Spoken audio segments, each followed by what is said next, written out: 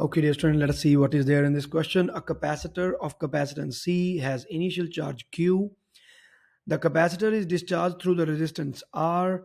The potential difference V across the capacitor varies with the time. What is true for this capacitor? So, my dear students, a simple question about discharging of a capacitor through a resistance R, and we would be using the transient formulas here. So, we can say that the Q value will be equal to Q e raised to power negative t by RC. Similar is the variation for the current, so it's exactly the same, and exactly the same is the variation for potential difference across the capacitors. The RC factor is known as time constant, which is written by tau. Yeah, so tau is equal to RC. So this is what is going to happen, and all of the variations, they are following the exponential decay like this. So every variable is following this pattern to decrease. Anyways, let us now go for the options. What is true for this capacitor? After the time R by 2C, the potential difference is halved. So my dear students, first of all, R by 2C is not anything. Like RC is the time constant, like here tau. So R by 2C is not anything. So in the first place, like when you read R by 2C, clearly it means that A option is wrong. But he's talking about the potential difference to become half. So let me talk about the half-life here.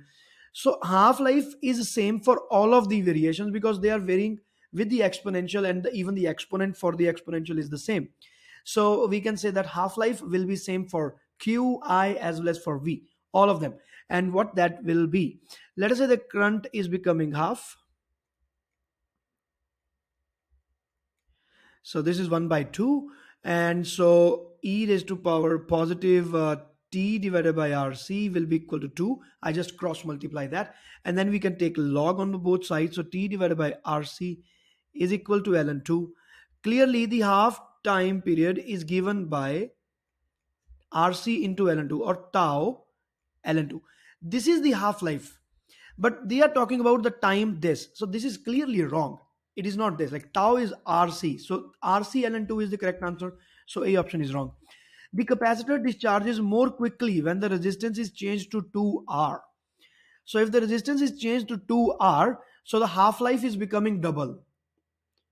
Clearly, the formula is in front of you. So it is not getting discharged at a faster pace. It means it is discharging at a lower pace. If you are increasing the resistance, it is taking double the time to become half. So even B is wrong.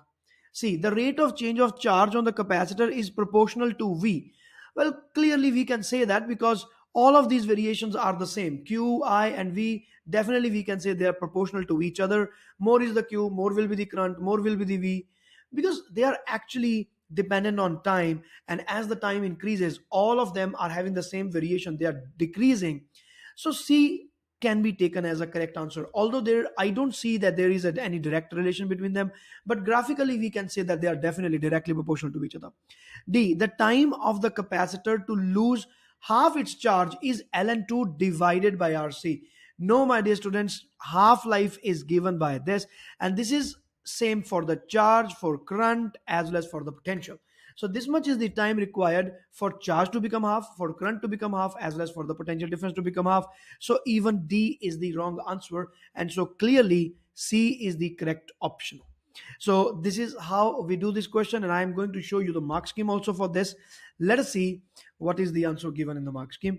Clearly the answer is C. So this is how we do this question, my dear students. So this is Professor Varun. Please subscribe to the YouTube channel, and also please join the YouTube channel if you want to access the paper 2 questions. All the best. Bye.